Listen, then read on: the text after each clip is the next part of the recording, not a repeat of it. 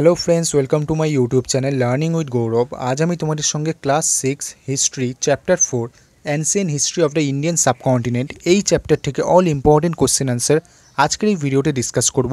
তো এই ভিডিওটা ফার্স্ট টু লাস্ট মন দিয়ে দেখো। তোমাদের মধ্যে কেউ যদি থাকো যে ফার্স্ট টাইম আমার এই চ্যানেলে ভিডিও দেখছো, অবশ্যই চ্যানেলটাকে সাবস্ক্রাইব করে নিয়ে পাশে থাকা বেল আইকনে ক্লিক করে নোটিফিকেশন অল করে দাও। বিকজ তোমাদের ক্লাসে বিভিন্ন সাবজেক্টের উপর ভিডিও আমি যখনই আপলোড করব তার নোটিফিকেশান খুব সহজেই তোমরা পেয়ে যাবে। আর দেরি না করে চলো ভিডিও শুরু করা যাক। Class 6 chapter 4 ancient history of the Indian subcontinent. এই চ্যাপ্টার থেকে সেকেন্ড পার্টের ভিডিওর first question, Y Kings organise ইয়াগনা? রাজারা কেন ইয়াগনা করত? Answer, many Times on the advice of প্রাইস্ট Kings use to organise ইয়াগনা like আসামেড ইয়াগনা, Rajasua yagna, Bajpeya yagna, etc. Certain yagna used to be performed before leaving for wars.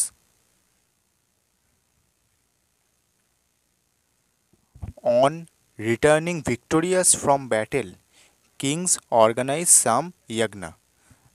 বন্ধুরা, এবার তোমরা এই আনসারটা একটু বুঝে নাও। মনে রাখবে, আগেকার সময় ব্রাহ্মণ বা পুরোহিতরাই ছিল সমাজের প্রধান। তাদের কথা মতো অনেক রাজাই চলতো। এমনকি অনেক প্রাইস্ট অর্থাৎ ব্রাহ্মণ বা পুরোহিতদের কথা শুনে রাজারা বিভিন্ন ধরনের ইয়াগনা করত, যেমন আসামেড ইয়াগনা, রাজাসুয়া ইয়াগনা, বাজপেয়া ইয়াগনা, এক্সেট্রা। এছাড়াও রাজারা যুদ্ধে যাওয়ার আগে ইয়াগনা করত, যুদ্ধে জয়লাভ করে এসে ইয়াগনা করত। আবার কখনো কখনো রাজারা নিজেদের ক্ষমতা বোঝানোর জন্য অনেক রাজারা ইয়াগনা করত। তাহলে তোমরা বুঝতে পারছো এই সব কারণের জন্য রাজারা ইয়াগনা অর্গানাইজ করত। Next question, in ancient time how someone become a king? প্রাচীনকালে রাজা হওয়ার কি কি উপায় ছিল? Answer, in ancient Times there wire many ways of becoming a king. Some would win wars and become kings. There were others who would succeed the existing king, their father as the next king. At times, all the community members used to select one among themselves as the king. বন্ধুরা, এখানে তোমাদের জিজ্ঞাসা করেছে প্রাচীনকালে কিভাবে একজন রাজা হতো। তো মনে রাখবে, প্রাচীনকালে রাজা হওয়ার অনেক উপায় ছিল। কেউ হয়তো যুদ্ধে জিতে রাজা হতো, আবার কেউ হয়তো রাজার ছেলে হিসেবে পরবর্তী রাজা হতো, আবার কখনো কখনো একটা কমিউনিটির মেম্বাররা নিজেদের মধ্যে একজনকে রাজা হিসেবে সিলেক্ট করত। সো তোমরা বুঝতে পারলে এই সব বিভিন্ন রিজনের জন্য অ্যানসিয়েন্ট টাইমে someone become a king.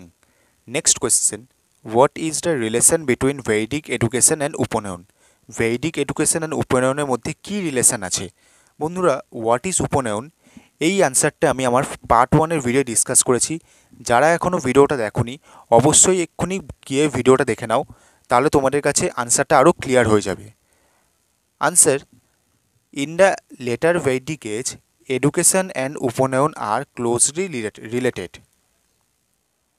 Students applied to the teacher for education. The teacher would agree to accept a student only if he found him suitable, and then through the Upanayan ceremony this initiation into studentship was done. বন্ধুরা, তোমরা এবার আনসারটা একটু বুঝে নাও। In the letter ভৈদিক age education and উপনয়ন wire closely related. Letter ভৈদিক এজে education and উপনয়নের মধ্যে একটা relation ছিল। Students apply to the teacher for education. স্টুডেন্টরা টিচারের কাছে এডুকেশনের জন্য অ্যাপ্লাই করত।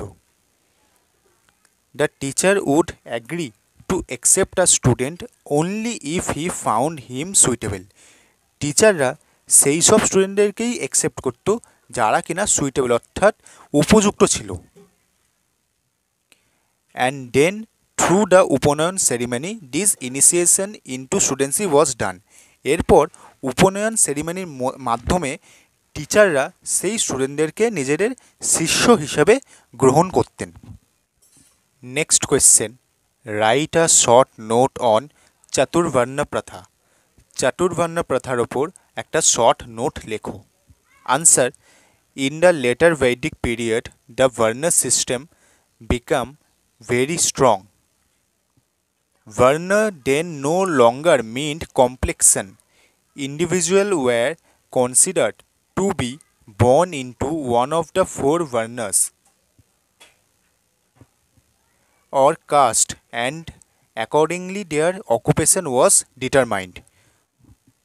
বন্ধুরা, এখানে তোমাদেরকে বলছে লেটার বৈদিক পিরিয়ডে বর্ণ সিস্টেম খুবই স্ট্রং হয়ে গিয়েছিল। বর্ণ দেন নো লঙ্গার মিন্ট কমপ্লেক্সন। আগে বর্ণ মানে কমপ্লেক্সন অর্থাৎ গায়ের রঙকে বোঝাতো, কিন্তু এখন বর্ণ মানে আর গায়ের রঙকে বোঝাতো না। এই সময় চারটে বর্ণ তৈরি হয়েছিল। কোনো মানুষ জন্মালে তাকে এই চারটে বর্ণের মধ্যেই কনসিডার করা হতো এবং এর থেকেই কাস্ট তৈরি হয়েছিল এবং তাদের অকুপেশনও এইভাবেই ডিটারমাইন হতো। এই চারটে বর্ণ কি আমরা দেখে নিই। Brahmanas, they performed worship, ritual, sacrifice, reading of Vedas, etc.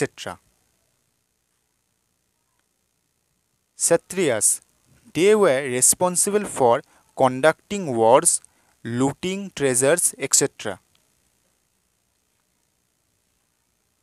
Vaishyas, they were concerned with trade and commerce, agriculture, crafts, etc. And last, Shudras, they used to serve these three varnas or caste. চাতুর্বর্ণ প্রথার first বর্ণ ব্রাহ্মণাস। ব্রাহ্মণদের কাজ ছিল পুজো করা, যজ্ঞ করা, reading of Vedas etcetera. ব্রাহ্মণদের পরেই ছিল ক্ষত্রিয়াস। ক্ষত্রিয়াসদের কাজ ছিল কন্ডাক্টিং ওয়ার্স, যুদ্ধ করা, ট্রেজার লুটিং করা এক্সেট্রা। দেন বৈশ্যাস, বৈশ্যাসদের কাজ ছিল trade and commerce, agriculture, crafts etcetera. And last শূদ্রাস, শূদ্রাসদের কাজ ছিল ওপরের এই তিনটে বর্ণের মানুষদের সেবা করা। Next question, write a short note on চতুরাশ্রমা। চতুরাশ্রমার ওপর একটা শর্ট নোট লেখো। Answer, life in the letter বৈদিক এজ ওয়াজ ডিভাইডেড ইন্টু 4 stages: ব্রাহ্মণাচার্য, গার্হস্থ্য, বানপ্রস্থ অ্যান্ড সন্ন্যাস। These 4 stages together were known as চাতুরাশ্রমা। এখানে তোমাদেরকে বলছে লেটার বৈদিক এজে মানুষের জীবন 4টে স্টেজে ডিভাইডেড ছিল। এই 4টে স্টেজ কী কী? ব্রাহ্মণাচার্য, গার্হস্থ্য, বানপ্রস্থ অ্যান্ড সন্ন্যাস। এই 4টে স্টেজকে একসঙ্গে চাতুরাশ্রমা বলা হতো। এবার আমরা 4টে স্টেজ সম্পর্কে একটু জেনে নিই। At first, ব্রাহ্মণাচার্য। This means leaving at the teachers home and receiving education. অর্থাৎ স্টুডেন্ট অবস্থায় টিচারের হোমে থেকে এডুকেশন রিসিভিংয়ের টাইমকে বলা হতো ব্রাহ্মণাচার্য। নেক্সট, গার্হস্থ্য। This means leading a married life after completion of education. Education complete করার পর ম্যারিড লাইফ, এই সময়টাকে বলা হতো গার্হস্থ্য।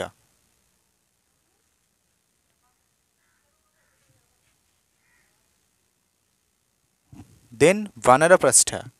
This means withdrawing from regular life and living in a forest হাট engaged in spiritual practice.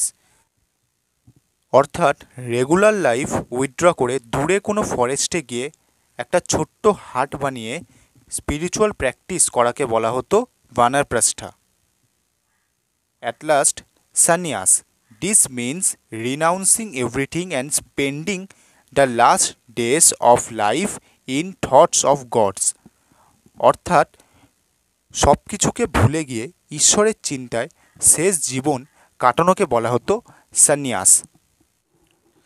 Next question, what according to you was the relationship between the Guru and his student in বৈদিক educational system?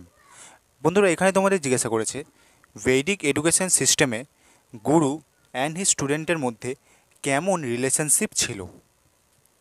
Answer, Vedic literature gives us an idea about the education system of the period.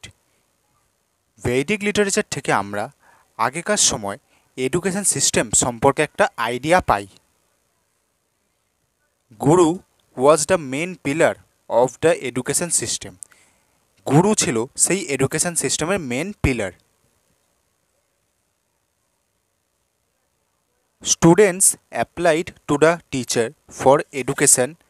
The teacher would agree to accept the student only if he found him suitable. এখানে বলছে স্টুডেন্টরা টিচারের কাছে এডুকেশনের জন্য apply করতো and টিচাররা সেই স্টুডেন্টদেরকেই অ্যাগ্রি করতো বা অ্যাকসেপ্ট করতো যারা সুইটেবল ছিল অর্থাৎ যোগ্য ছিল। And then through the Upanan ceremony this initiation into studentship was done. এরপর উপনয়ন সেরিমনির মাধ্যমে গুরু তাদেরকে স্টুডেন্ট হিসাবে মেনে নিতেন। Student receive education from the Guru by residing in his house. স্টুডেন্টরা এডুকেশন রিসিভ করত গুরুর আশ্রম থেকে বা গুরুর ঘর থেকে। Education was ইম্পার্টেড orally. তখনকার সময় এডুকেশন পুরো ওরালি হতো অর্থাৎ মুখে মুখে হতো। The teacher would recite one section and explain its meaning. এরপর গুরু একটা লাইন স্টুডেন্টদের পড়ে শোনাতেন অ্যান্ড দেন সেই লাইনের মিনিংটা এক্সপ্লেন করতেন। Students having listen attentively would recite it and memorise.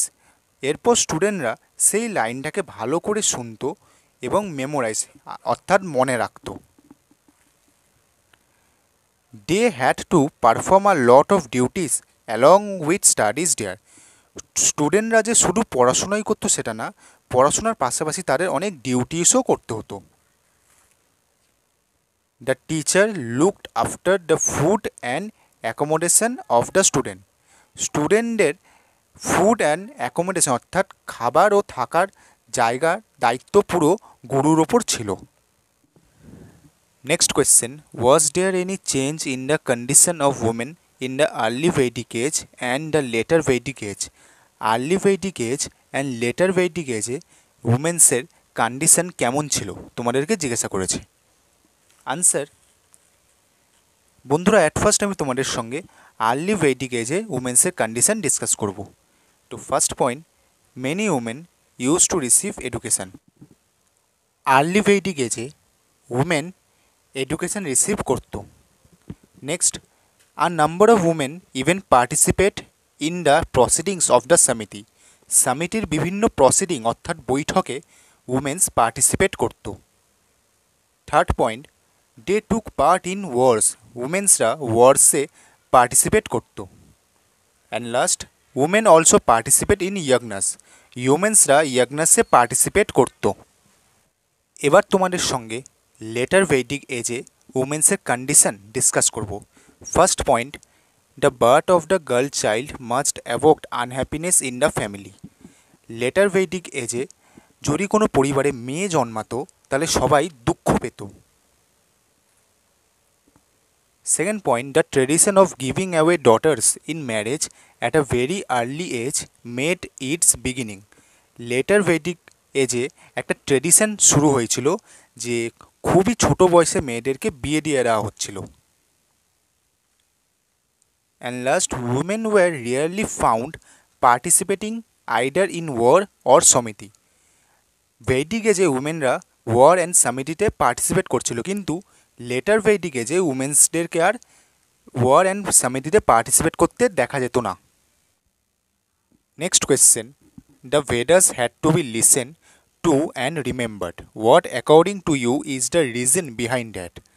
Vedas প্রধানত শুনে শুনে মনে রাখতে হতো, এর পিছনে কি কারণ বলে তোমার মনে হয়।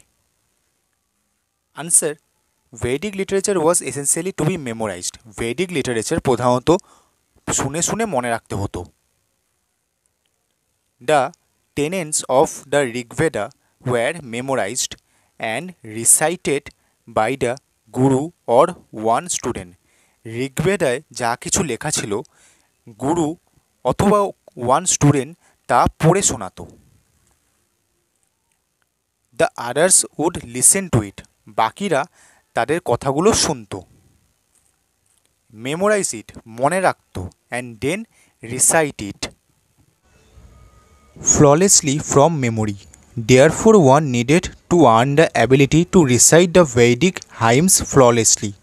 সেই কারণেই একজনকে খুবই মন দিয়ে ভেদিক হাইমসগুলোকে মনে রাখতে হতো যাতে তারা ফ্ললেসলি সেগুলোকে বলতে পারে। Therefore, another name of the Vedas is Shruti. সেই কারণেই ভেদাসের আরেকটা নেম শ্রুতি।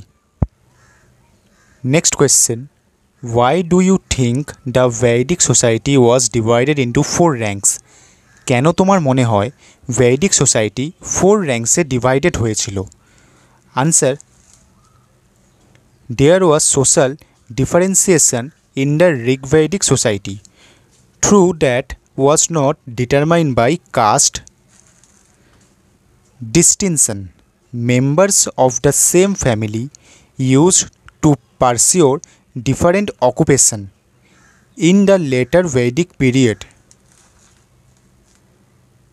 Varna system became very strong.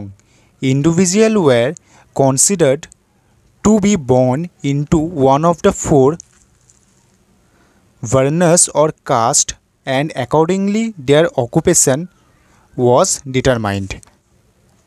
বন্ধুরা, এখানে তোমাদের বলেছে অ্যাট ফার্স্ট ভেদিক সোসাইটির কোনো ডিভিশন ছিল না, তখন সব মানুষ সমান ছিল।